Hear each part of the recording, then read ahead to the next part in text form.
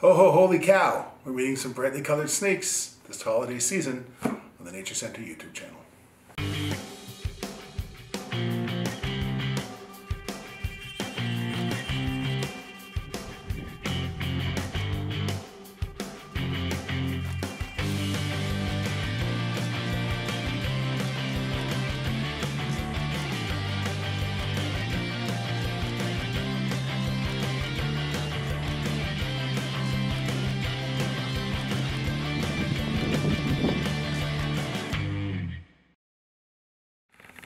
Welcome once again to the YYC Nature and Education Center and Calgary Reptile Party's YouTube channel.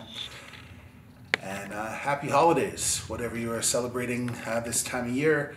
We hope that you and your family are having a wonderful holiday season and enjoying friends and family, and for some people, reptiles. This week, I thought we would kind of tie into the season. You know, when you think of Christmas, you think of red, white, green. So I wanted to introduce some snakes that all have similar color patterns, that are all brightly colored, and explain a bit about them and why they have that. And the fact that, other than being colubrids, 2 of the 4 are not closely related. So I'm starting with this little beauty here. This is our male tricolor hognose snake. So they get their name because they have a little upturned tough scale on the front of their nose. That helps them dig and burrow. It is a common trait among a few different species of snakes. There are eastern and western hognose snakes in North America. There are Malagasy and golden hognose snakes found in Madagascar. These guys are found throughout South America. None of them are related closely, but they all have that upturned nose. And as well, this is the one snake I'm going to show you in this video that is venomous. So the back of its mouth, it has 2 small teeth that are attached to something called the Duvroy's gland, which is a venom gland. The venom is very mild. They basically have to chew it in, and it's just meant to subdue prey. So even if it did get a hold of me, it would be very hard for it to get its mouth far enough onto my finger or hand to inject the venom. And if it did inject the venom, it's very, very mild. Tricolor hognose snakes can be a good choice for a pet snake. The males tend to be smaller than the females. At most, they're about 2 feet, so a nice small snake.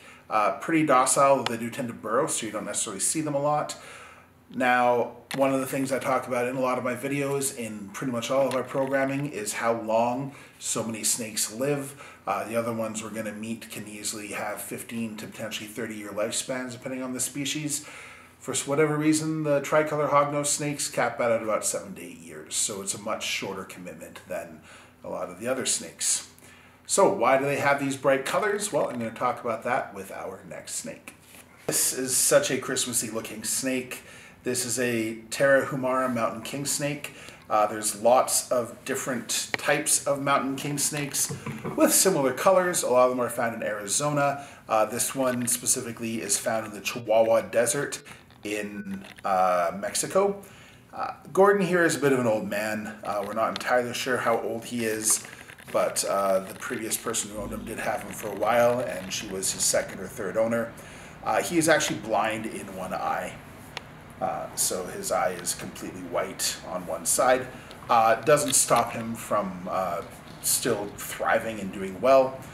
He has no problem catching, well, not catching food because we feed frozen thawed, but when we offer the prey, we're not having to try and, he doesn't have to work hard to find it and grab it and constrict.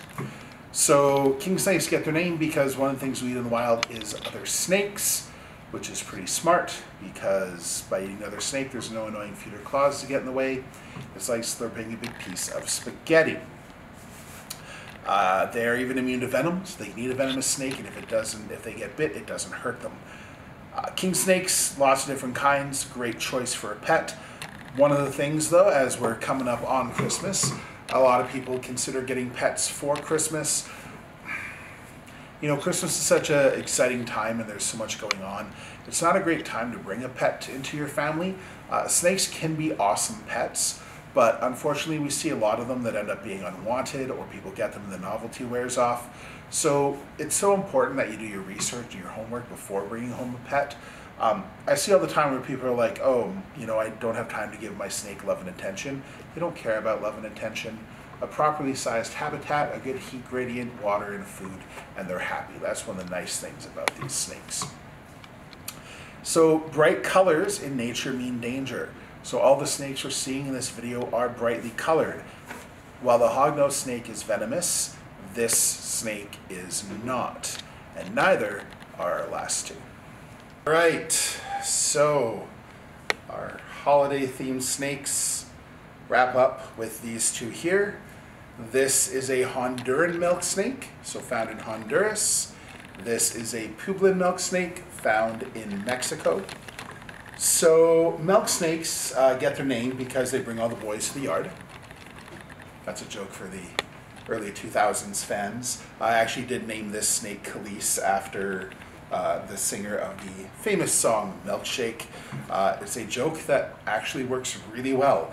The kids don't get it, but the adults end up cracking up, which is, you know, always entertaining. So why are these colors? There's actually a poem. Red on yellow, kill a fellow. Red on black, you're safe, Jack. So all of these snakes have had the black touching yellow, or in this case with a Honduran, more of like an orange color. That means that they are harmless. If it was red touching yellow, that's a coral snake. Coral snakes are venomous snakes. They are in the same family as sea snakes and cobras, which is a lapidae. Fortunately, coral snakes tend to be fairly shy snakes compared to, you know, other snakes like cobras and kraits and stuff in South America or Asia, or even rattlesnakes in the States. People often don't come across the coral snakes. They seem really hesitant to bite compared to other snakes. So they're very shy, so there's not a ton of coral snake bites compared to other venomous snake bites. That said, that rule goes straight out the window once you start to get into South America, where there are coral snakes who are red touching black. So don't follow that poem. If you see a brightly colored snake, probably just leave it alone, because the best way to not be bit by a snake is to leave the snake alone, whether it's venomous or non-venomous. So milk snakes are named because farmers would find them in their barns and their fields, and they thought they were drinking milk. People believed a lot of really weird stuff over history. So no, these guys don't latch on to, the snake is going into the tree. They don't latch on to udders and drink milk. They just, for whatever reason, well, they're there hunting for rodents, but for whatever reason they got the name milk snake, which is really kind of weird. Lots of different types of milk snakes, a lot of different morphs of milk snakes, especially Hondurans. There's like albino, and there is, I believe, xanthic. So lots of cool choices with these guys. Maybe not as commonly kept as the kings and the corns, but definitely a rewarding snake to keep. So someone who wants something a little bit different, a little bit brighter colored, milk snake might be the right choice of pet for you. There we go. So I hope you've enjoyed meeting some of our colorful snakes. You know, bright, bold, beautiful colors is one of the nice things that really attracts people to snakes as pets. And with these guys, these are their natural colors. So it's not morphs, they're not selectively bred. This is the same color you would find them being in the wild. So if you want a naturally colored snake that is absolutely stunning, milk snakes can be a great choice. If you'd like to meet our milk snakes and some of our other animals, you can definitely check out our facility, our nature center in Calgary. We have public events and private bookings available. We do birthday parties, we have different themes, we have adults only nights. So lots of cool, fun things to learn about and experience. And we just, you know, we're lucky. We love what we do. We love educating people about these animals. It's really special to us. And so each and every person that subscribes or watches our videos, you know, we know that we're getting people from around the world that are seeing what we're doing. That really means a lot. So if you haven't yet, hit that subscribe button, hit the bell so you know that there's new videos. You can also support us on Patreon. That info is down below. Just $3, $6, or $10 a month helps feed our animals, gives you lots of cool content. And as well, we have our socials, so check it out below, our Facebook and Instagram, everything like that. We have someone who's absolutely phenomenal named Emma, who's doing our Instagram and has just ramped up some really creative, fun stuff on there. So, you know, even if you're not in Calgary, you can support us that way and check things out. And we look forward to showing you another video soon. So again, happy holidays. Enjoy your Christmas or whatever you're celebrating, and we'll see you next time.